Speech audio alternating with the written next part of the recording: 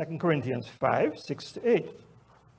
More than any other New Testament text, this has been used as the basis for a blessed hope in heaven immediately after death. Even the literary context of these verses in 2 Corinthians seems to support what we might call an otherworldly orientation. In an extended discussion stretching from 2 Corinthians 4:8 to 5:10 as a literary unit, Paul appears to contrast bodily life in the present with a heavenly eternal future.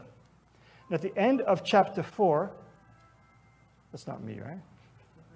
Unless there's something, a spirit in this body, I don't know.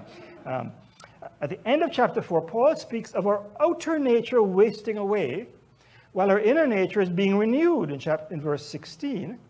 And he contrasts in verse 18 what is seen and transitory with what is unseen and eternal. So it makes perfect sense then that in chapter 5, Paul would say, so we're always confident, even though we know that while we're at home in the body, we're away from the Lord, for we walk by faith, not by sight. Yes, we do have confidence, and we'd rather be away from the body and at home with the Lord. Now, have I just got myself into a bit of a jam here? Because what does Paul clearly say? He seems to emphasize a non-earthly, non-embodied future with Christ. Doesn't he say he'd prefer to be at home with the Lord, presumably in heaven, than in his present body on earth? Doesn't this clearly teach the hope of heaven that begins immediately at death when we're separated from our bodies? No. First thing we should note is that Paul has already stated in the first 4 verses of chapter 5 that his actual hope is for what he calls a heavenly dwelling that God has prepared for him. That's a resurrection body. That's a non-controversial interpretation. All the commentators accept that. Speaking of the contrast between the present body and the resurrection body, Paul says, for we know that if this earthly tent is destroyed, we have a building from God, a house not made with hands, eternal in the heavens. For in this tent we groan, longing to be clothed with our heavenly dwelling. If indeed we've taken it off, we will not be found naked. For while we're still in this tent, we groan under our burden, because we do not wish to be unclothed, but to be further clothed, so that what is mortal may be swallowed up by life.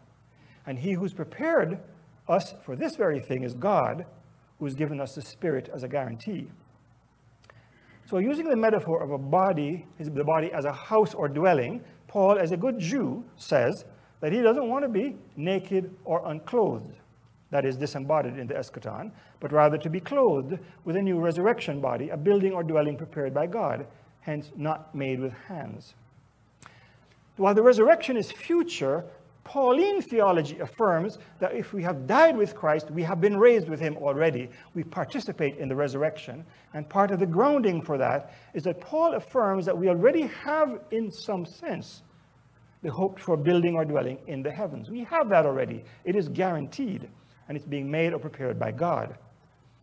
This language of something being prepared in heaven to be manifest on earth at the last day is part of a pervasive pattern in the New Testament that I have addressed in a subsection of my book, New Heaven and New Earth.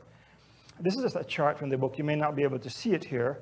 But among the things that the New Testament says are being prepared or reserved or kept for us in heaven to be revealed at the last day are a kingdom, an inheritance, or salvation, a hope, a dwelling or house equivalent to our new body, a place with many rooms, or citizenship, a homeland or country, and a city, even the New Jerusalem. But what is prepared for us does not mean we will go there to enjoy them. And N.T. Wright uses the example of a father telling a son that I've got a lot of presents for you for Christmas. They're up in the cupboard. When Christmas comes, you don't have to go in the cupboard and play with them. I'll bring them out and give them to you in the living room. So the preparation in heaven is a pattern that guarantees that the future is in God's hands, but it's going to be manifest on the last day, revealed, unveiled. It's an apocalyptic pattern. So Paul's hope of the resurrection is clear from verses 1 to 4. Our new bodies are being prepared by none other than God himself. And yet Paul also says he prefers to be away from the present body and at home with the Lord, presumably in heaven. So could it be that Paul has contradictory hopes? Does Paul long for the resurrection while shunning a disembodied state, being naked or unclothed, but also prefer a disembodied state to the present life of the mortal body?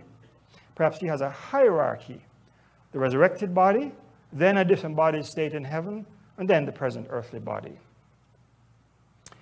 But this way of reading Paul ignores what he said earlier in the previous chapter.